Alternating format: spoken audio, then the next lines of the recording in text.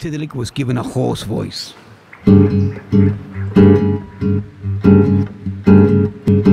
from trying to sing, his throat became sore and dry.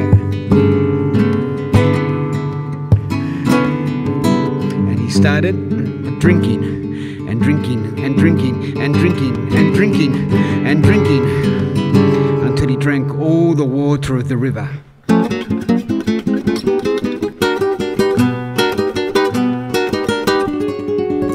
He kept on drinking, and he drank all the water of all the rivers and all the creeks that flowed into Woorayil Bay, and left only black mud.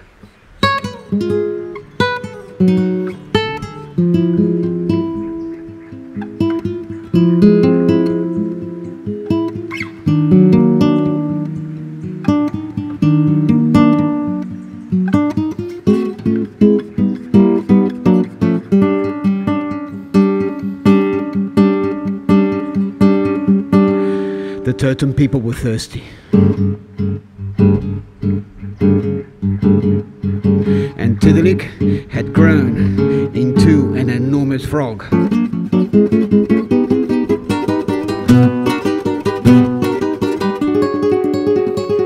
Some of the Totem people decided to cut open the frog to kill him, to let out all the water. But then the bush spirits came and said, "No, don't kill him. Make him laugh, and he will release all the water." So they tried.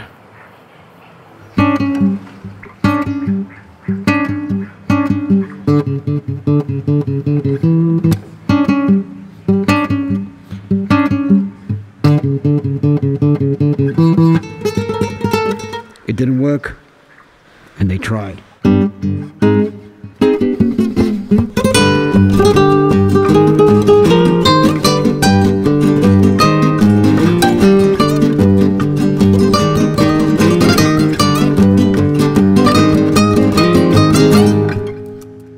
It didn't work, but then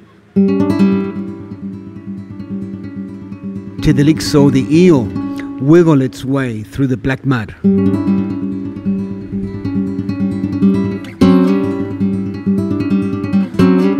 And this made him smile. He felt the balance of flow.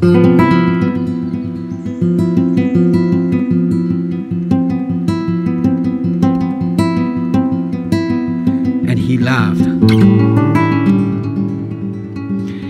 laughed and laughed and laughed. Water began to trickle down the sides of his mouth.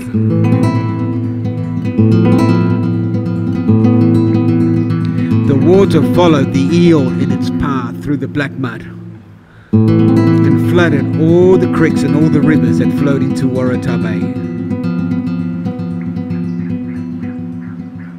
The balance of nature was finally restored.